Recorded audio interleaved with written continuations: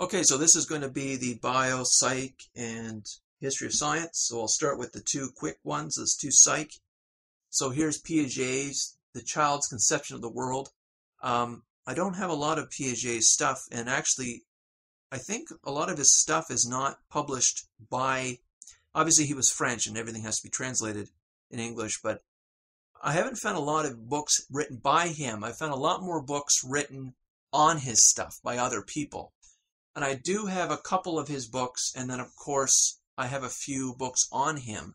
But I found those a lot more numerous. But anyways, I did find this for free, Child's Concept of the World. Recently I've been looking into that, how children construct reality. What is in the mind prior to birth that helps the child figure out how this world works metaphysically. So we're talking about cause, we're not talking about gravity.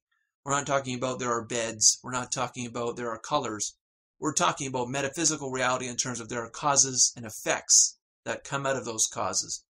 How does a baby figure that out? And so does that suggest that there are some predetermined ideas in the child's brain about expectations of the world they're born into? That's a giant question well, I was going to say psychology, but not really in psychology, more in theory of mind. Of course, there's a traditional tabula rasa concept that's suggested by John Locke that the mind is blank in respect of that there is no knowledge built in, but the question still remains of what ideas are built in. If you are a philosophical rationalist like Plato, like Immanuel Kant, then you argue that the brain has innate ideas already built in. If you are not, if you are an empiricist type like John Locke, then you will suggest that the brain is open to its world and it's impressionable in the nearly unlimited sense. And then how you answer that question depends on where you are. Is it fully unlimited or is it limited? How impressionable can a child be?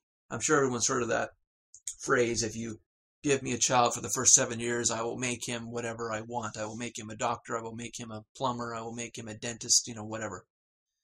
So that's a question of how impressionable is a child's mind socially, but there also is the question metaphysically. What is already predetermined in the child's brain? What expectations are already there of the world they're going to be in, metaphysically though? Okay, here's another one I thought was a great find, actually. It's called Flow, The Psychology of Optimal Experience. This is by Csikszentmihalyi. I remember that phrasing because in my master's I was doing a lot of research in creativity, and he's a guy in creativity, certainly.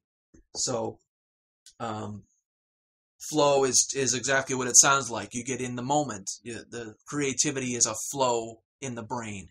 And so I'm really glad to have that book. Okay, so now a couple on science, history of science, and there's kind of one on philosophy of science. Now here's history of science. It's called A Short History of Scientific Ideas to 1900 by Charles Singer. I've got quite a few on history of science now. I probably don't need any more. But this should do me. This should be it.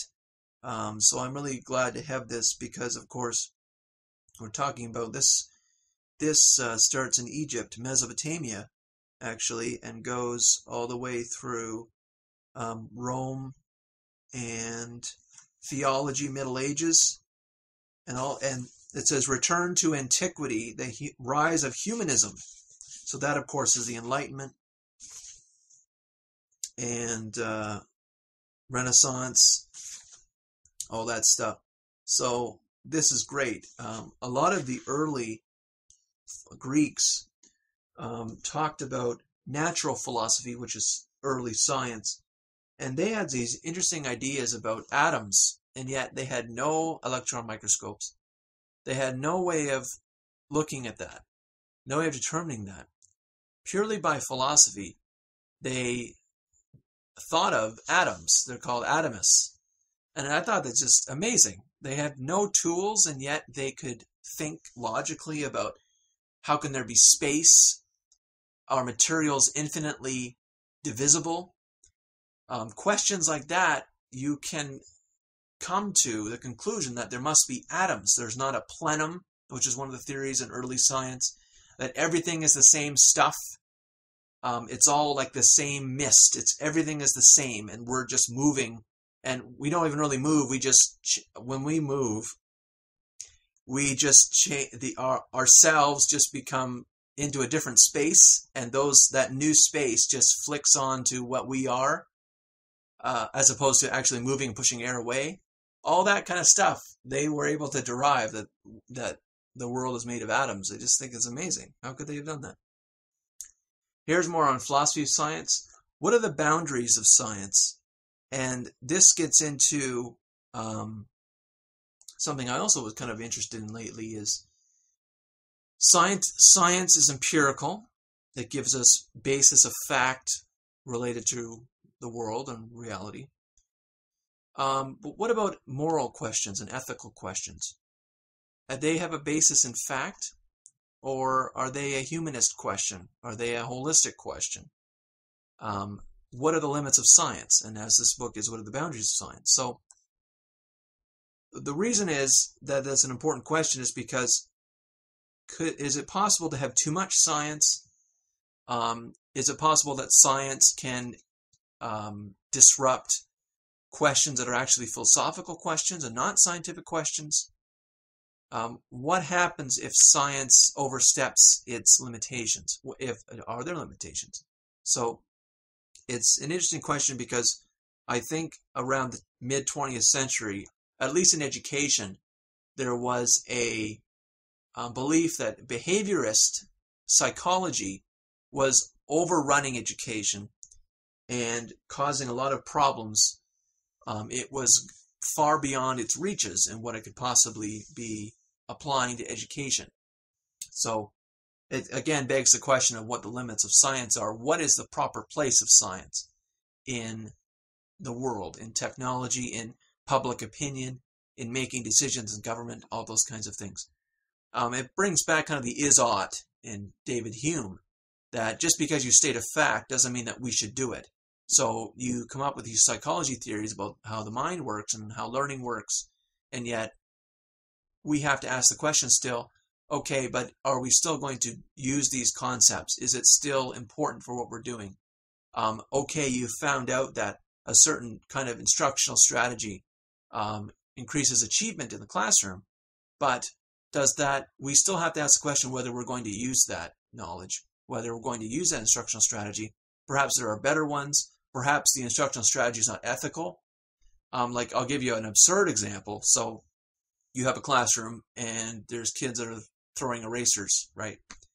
So someone does an experiment and says, okay, what we're going to do is we're going to tie the arms of all the kids behind their seats. We're going to tie their arms behind their seats so they can't throw erasers anymore. And we found from that result, that experiment of tying people's hands behind their seats, that eraser throwing went to 0. Wow, that's wonderful. That's an empirical finding. Are we going to do that in the classroom? Is that ethical? Well, no. So you see, the empirical result, the fact, is not enough to establish that we're going to use it. Not enough to establish its efficacy. So again, the boundaries of science are an important question. Here's I have no idea what it's about actually. This is I think it's biology. The Panda's Thumb. More reflections in natural history. Stephen J. Gould is a writer on biology. I think he wrote The Mismeasure of Man, which I think is about IQ. But it's a very nice book, and it was expensive. So, but I'm not actually sure what it's about. Maybe I'll just take a second here and find out. So it looks like the book is about evolution, and it seems like he's kind of leveling a bit with the public in terms of how they're using evolutionary theory. He talks about the history of evolutionary theory, and it looks like he's suggesting that the use of evolution in the public understanding of evolution has gone too far, and he's kind of trying to find the limits of what kind of conclusions one can make from evolution, and kind of curb back misinterpretations and misuses of the theory. So it seems like kind of a cleaning up book, a book that's supposed to clarify and yeah. So that looks good. Here is Level 4 Virus Hunters of the CDC. So the CDC is the what? Center for Disease Control. I had to think about it myself for 5 seconds. By McCormick and Fisher Hodge. It's funny, I saw this book a long time ago on a website called Edward Hamilton Books in the US. Unfortunately, they won't ship to Canada, so I just left it in a shopping cart in there when I was looking through the stuff because they have really cheap stuff. But now I found it up here in Canada, so I have a copy of it. So I don't have anything to do with viruses or the Center for Disease Control. So, and I've played the board game Pandemic a few times, so I'm interested in that. So I'm glad to have that. Okay, last few are bio, specifically Darwin, but specifically Richard Dawkins. So here's the first one, Richard Dawkins' River Out of Eden. I believe this is just a collection of essays. A little bit of water damage, unfortunately, with this book, but oh well. I guess I haven't been doing dates. Oh well. I don't think anyone really cares. Yeah, this is just a collection of essays. So here's the bigger one, though. Here's the more well-known one. Found this, I think it was $5, so but I paid it because it's brand new. It looks brand new, anyways. The Greatest Show on Earth. So this is about evolution. This is basically Richard Dawkins saying the greatest show on Earth, the most obvious thing in the world, is evolution. Here's all the evidence. Period. Like, end of discussion with creationism. That's what he's saying. In his color, he's got color photos in here. It's wonderful. It's a wonderfully put together book. And here's Darwin. I have a few of these actually. I was at there was a new used bookstore. I shouldn't say new, but it was one I hadn't been to before that I didn't know existed. And so I went there with some people and we picked up stuff. And I picked up a few of these. Are called Britannica Great Books. This one's Darwin. The reason why I picked this one up is because although I already have The Origin of Species, I was looking for The Descent of Man. By the way, you should know, and I didn't actually know this until, I don't know, maybe a year ago or something. The Origin of Species is only on animals, non-human animals. He doesn't talk about humans, I don't think anyways, in The Origin of Species. Where he talks about the origins of man is from, it's called The Descent of Man. That's where he starts getting into human beings now, instead of just non-human animals. So The Descent of Man I've been looking for and haven't been able to find. This book has it. So that's great. So I'm glad to have it. Okay, next, that's it for science, psych, and biology. Next will be education and a mix of that, media, sociology stuff.